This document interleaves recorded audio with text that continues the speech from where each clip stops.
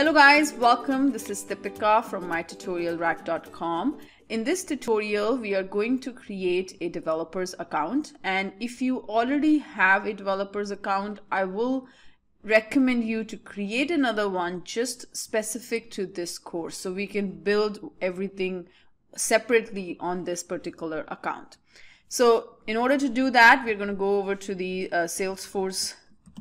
Just Google it and say Salesforce developer account sign up, and the first link that you see, which is developer.salesforce.com, to the sign up, that is where you have to go.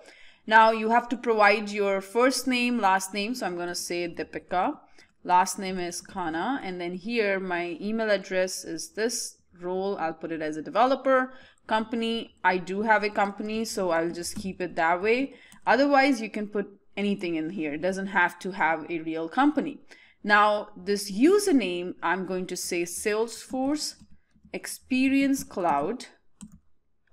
I already have another one, so I'm going to make it MyTutorialRack.com, and I'm going to copy this username and hit the sign me up. Now this might take a few minutes. You probably have to wait a few minutes before you receive an email from Salesforce to verify your account and set the password.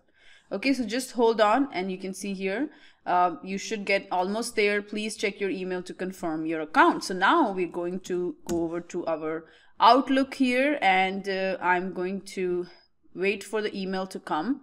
So here it's the Outlook. So I've received an email from Salesforce. I'm going to click on this verify account. Make sure you store this username somewhere just in case.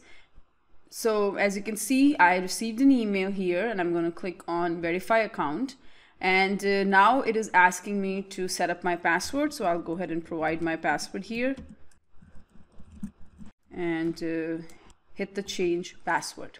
Okay, so now you have created your developer's account.